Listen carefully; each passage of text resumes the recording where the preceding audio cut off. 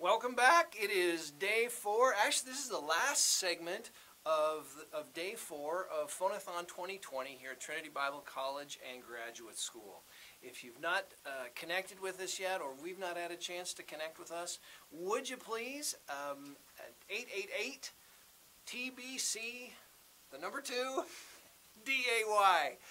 You would think after a full week of this I would remember just like that. But at any rate, we'd love to connect with you, catch up, make sure that we've got good connection, good contact information, pray with you, see what's going on in your world, learn more about your own Trinity story, and then obviously give you an opportunity to partner with us to fund the Trinity Operational Scholarship Fund. With that, I am joined by Michael Land. Hi, Michael. Thanks for having me. This is great.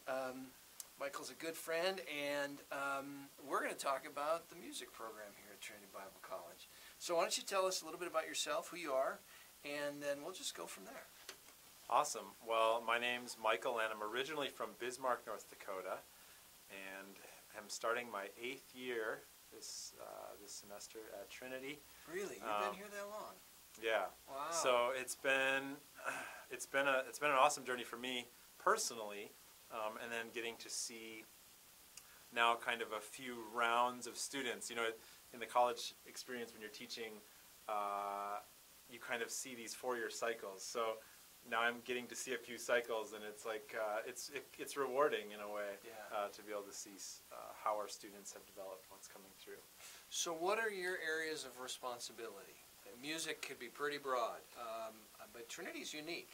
Yeah, I oversee the music minor. Okay. And I also help teach all the courses that are with the worship ministry major, a track I think that's just 4 or 5 years old for us. Also, I direct the choir, which is a big student ministry involvement, and I help with chapel music teams. So the 4 days a week chapel, yeah. We're doing 4 days of music sets, and those are student-led teams that I helped oversee. Okay. So, why? Let's just start right at the beginning. Why would a student come to Trinity Bible College and pursue the music ministry major? Well, I think,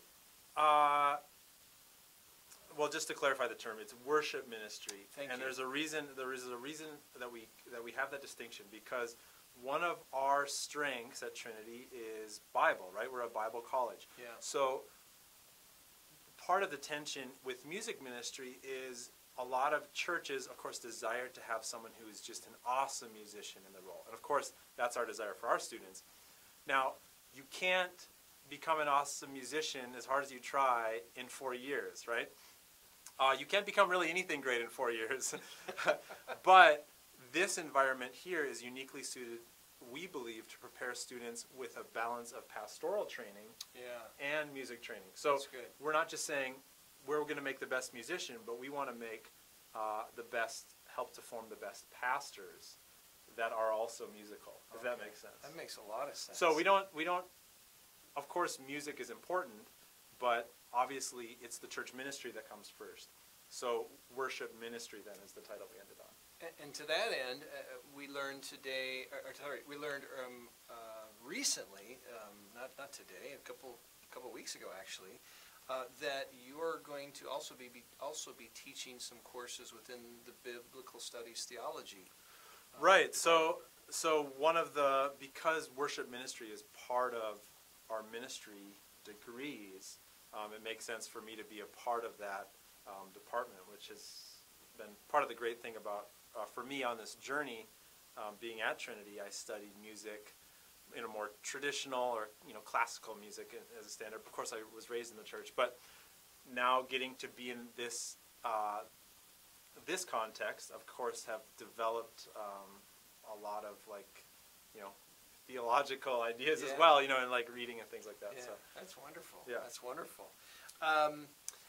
What are some things that if a student were to come here that they could expect in this program? Yeah, let's go there, and I'll follow up a question. So one of the things that we're excited about our program, our opportunities here at Trinity is literally that, just opportunity.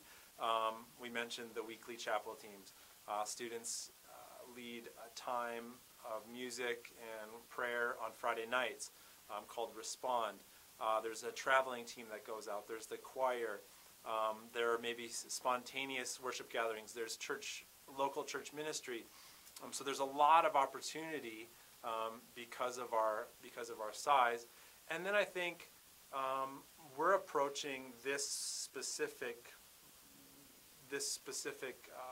discipline in a very innovative way, in that we're not just saying, just be an awesome musician. Of course, that's a goal, but we're saying let's develop the pastoral, the discipleship, and let's see how we can tie these two hand in hand. Because ultimately, a church wants someone to help lead and disciple people. They don't want just a great musician. It's good. It's good. So, for our music purists out there, there's the music major who is a music teacher.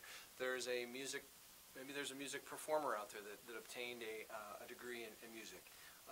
I have a music minor from my college. It was a performance-based. Mm-hmm. So is there no theory? Is there what music? Right. That's the worry, right?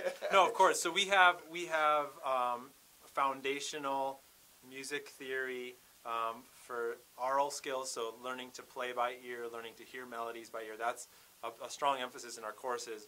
But then we're also thinking about like a practical course, like worship leading. What does that entail?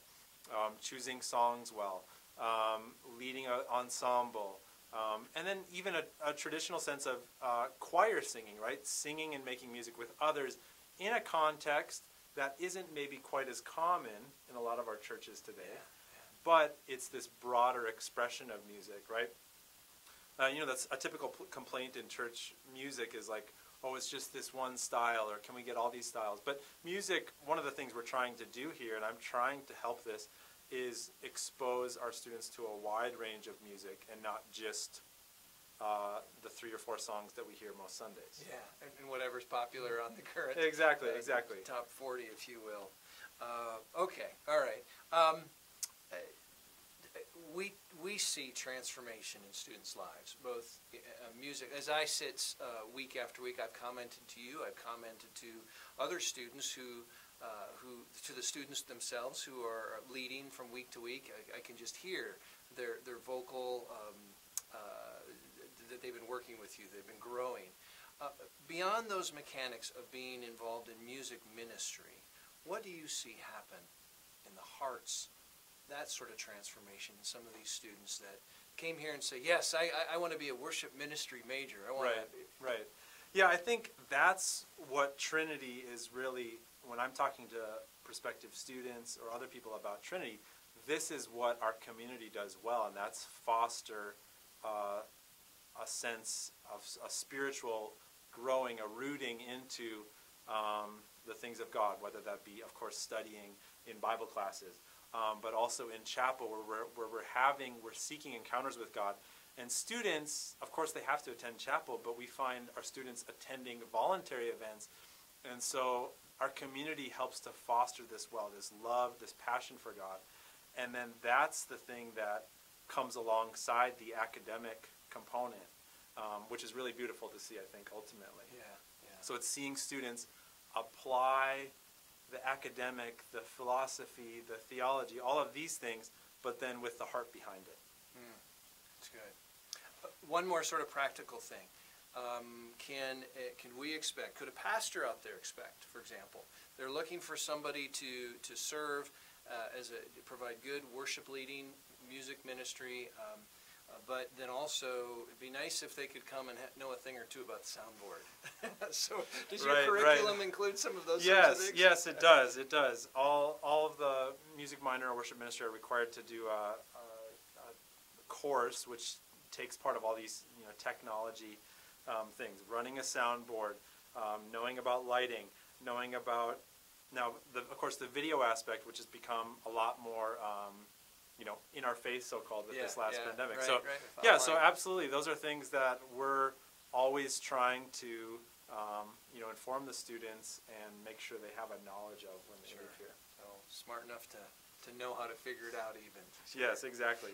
Hey, let's land with this. We're actually going to, in a moment when we're done, we're going to show, let our viewers see a video testimony, if you will, of one of your a student who's been through your program. But before we came in, you mentioned just one particular situation during this pandemic where you were just really encouraged by some of a student or whatever. Right. So tell me So about I was saying how when we are kind of all shut down, in March or April, that really gave me an opportunity, not being involved, right at 10:30 every Sunday, maybe helping with music out of my own church, but now I was able to hop online, and there was one Sunday where I was like, I watched one group of students that had recently graduated leading music, then I jumped to the next one, and it was like, wow, here are like students that I've had a part in their training, and they're using their gifts for the local church. And so that was really encouraging and beautiful to see, because ultimately as professors we do a lot of work in investing into students' lives and having conversations and teaching courses and grading assignments and all those things. But ultimately we understand our part as being quite small next to the work that God does in these students' lives. So it's just it was sort of really encouraging and a privilege to see, wow, I was a part of some of these students' lives that are now doing the actual work. Yeah, that's awesome. Pretty neat.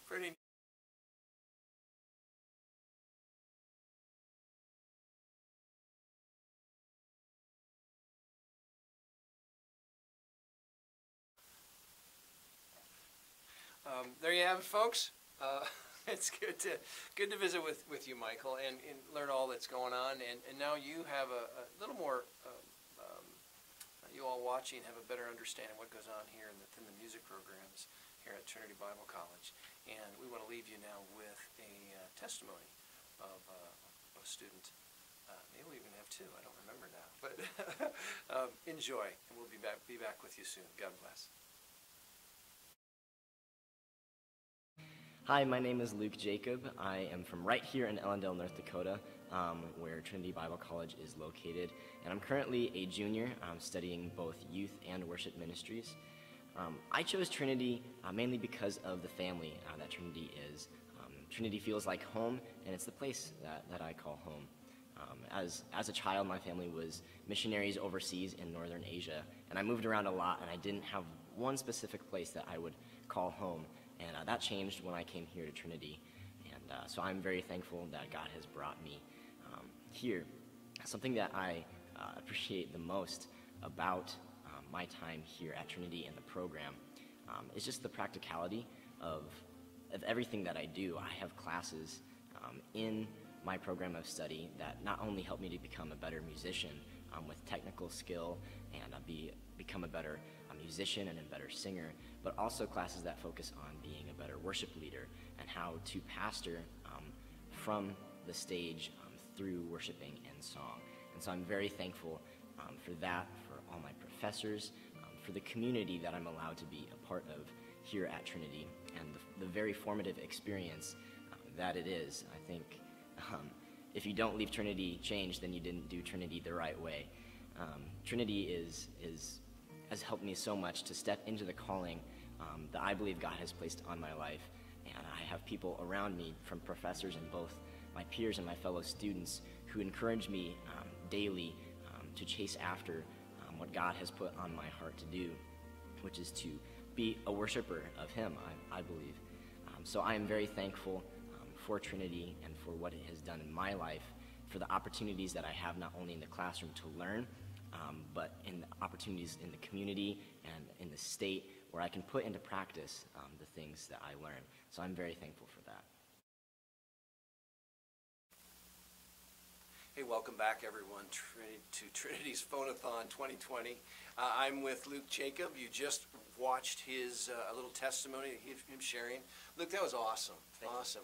I was kind of struck by the business. You sound like a military kid, honestly. The vocation that your parents chose took you here and there, never in one place too long, and that it was this community, both Ellendale and the Trinity community, this is home. Unpack that for us a little, would you? Yeah, absolutely. So I was originally born in Minnesota and lived there for the first few years of my life, not for very long. And my family was missionaries, so we moved around a lot, overseas, just to different places. And I've never lived anywhere for longer than 4 years, except for here in Ellendale at Trinity. And so not only just the community in Ellendale, but the community at Trinity was very meaningful for me to pursue calling with other people of like mind who are pursuing Christ with one another as we encourage one another and cheer one another on. The leadership that we have here at Trinity, I'm so thankful for the culture that they've built here and that they allow me to be a part of and to grow and develop in.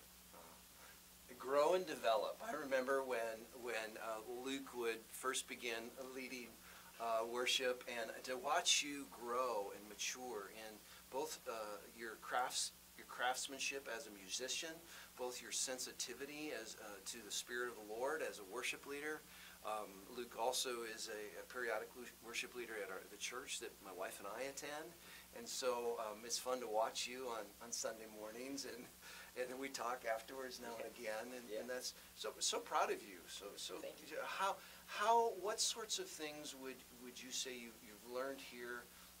And this is not scripted. Luke doesn't know what I'm going to ask him. So, what sorts of things have you learned here? One or two, maybe, that just say, "Wow, that's big here to me." That was from the educational standpoint, or just the overall.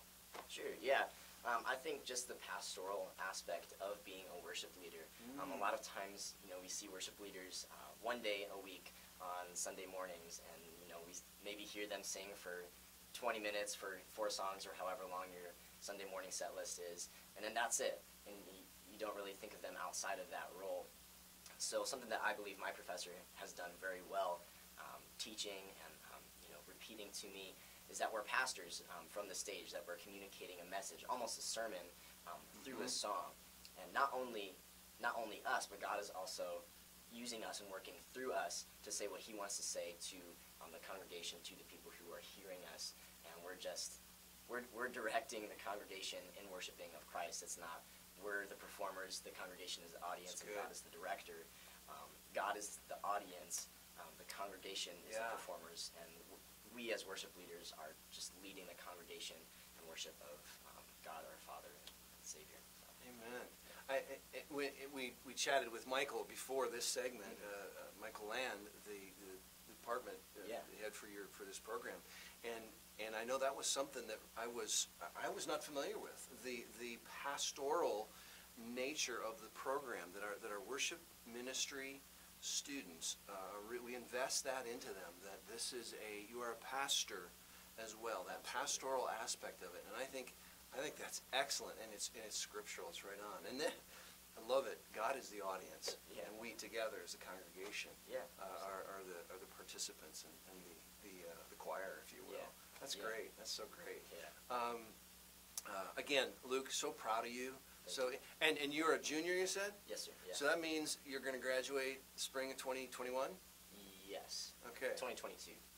Yeah. Spring 2022. Yeah. 2022. This young man, pastors, will be available. You want to start talking to him now. Bring him out. Maybe he wants to do an internship at your church. I don't know.